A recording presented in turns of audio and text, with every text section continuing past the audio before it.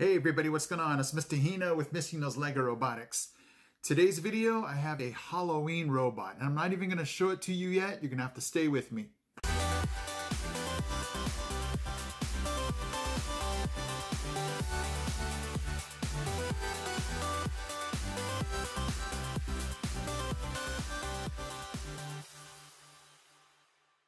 Hey guys, this is Mr. Hino here. Thank you so much for checking out my channel and this video. If you love robotics and want to see more, hit that subscribe button.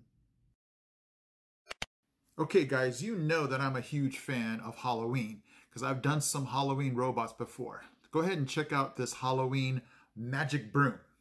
All right, so let me let you watch the Magic Broom in action. Notice the witch sound file on here.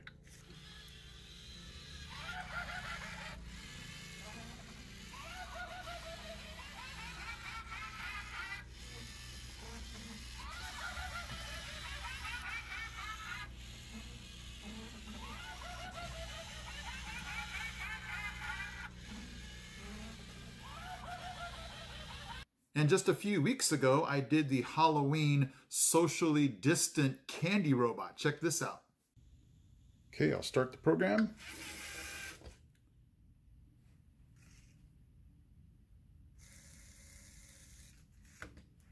And I'll pretend I'm the trick-or-treater with my bucket.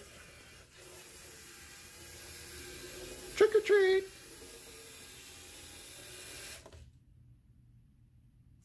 Thank you!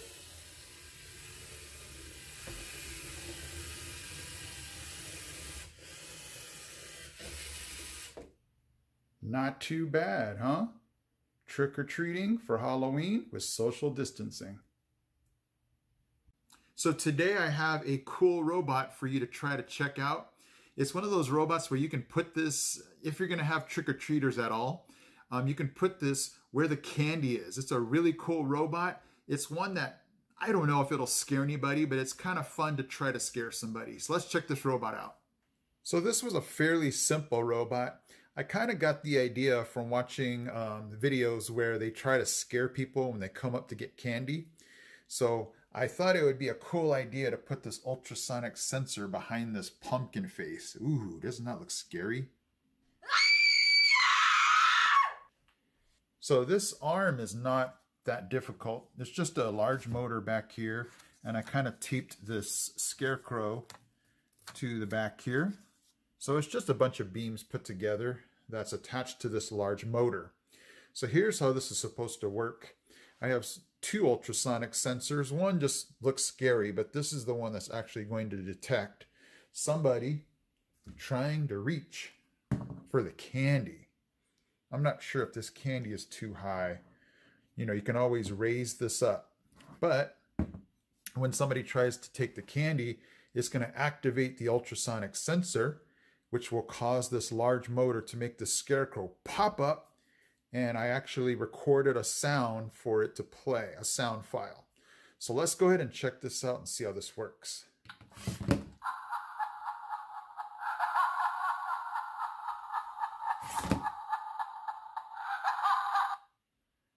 And I think the bowl was a little bit too close. Let's push this bowl over here. And let's try that again, pretending like, okay, so there is, I set the distance for 15 inches, I believe. So let me get the camera ready so you can see this at a good angle. So if somebody tries to reach, here's my hand right here. So if somebody tries to reach for the candy,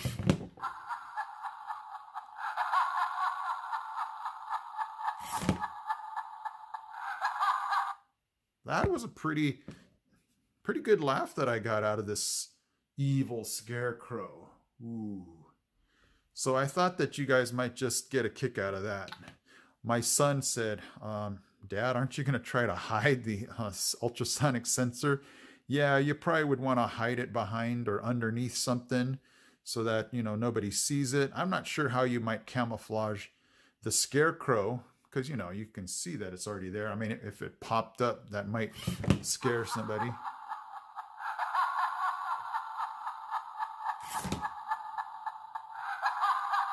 And that's not even the scariest thing I could have found. You know, I could have found a clown or something like that. So I just thought you guys might want to, you know, if you could possibly give this a shot. Something, you know, it was really easy to put together. I just attached the large motor like that. Got the ultrasonic sensor again for the eyes. I found the perfect picture that had the ultrasonic, you know, the lights that far apart. So it was just really neat to just mess with and, you know, bring the candy closer here.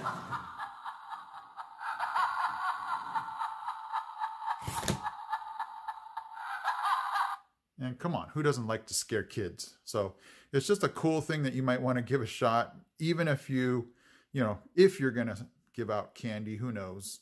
You just don't want anybody walking away with your robot either. Okay, guys, so hopefully you liked the scarecrow, the evil scarecrow, the ultrasonic scarecrow. Very cool. I might put that up on my wall or something. It's just one of those neat projects, again, that you might want to give a shot. It's just so neat, you know, as we go through our day, there's just so many ideas I get just, you know, on TV, as I walk around the house, just ideas where I'm like, you know what, there's something we can do with an EV3 robot. So it was just kind of neat to put together. If I never showed you the back side of that, that's all it was. Just some beams put together, attached to a large motor. So it was just fun to build, fun to put this scarecrow on. Ooh, ooh, ooh, ah. So if you get a chance, that could be a cool project. And you know, Halloween's on Saturday, right? So you might throw down in the comment section what is going on where you live. Are you guys going to be able to, you know, have some type of Halloween get-together, trick-or-treaters? Here in California, they are heavily discouraging trick-or-treating. I think in some cities, I think, was it Beverly Hills? I think they have banned trick-or-treating. I know in our county, they have said, you know, don't get into large parties or, you know, trunk or treats or things like that. So it's crazy. I mean, who would have thought back in March we would, you know, Halloween would be affected, but it is what it is, right? We'll try to have as much fun and, you know, be as creative as we can and still be able to try to have some fun. So, okay, you guys, hopefully you're still having fun, staying safe. I am Mr. Hino from Mr. Hino's Lego Robotics. I'm out. He's out. He's out. We got this. We got this. We got this, guys.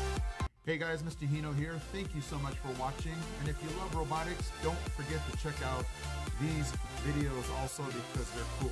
Okay guys, take care.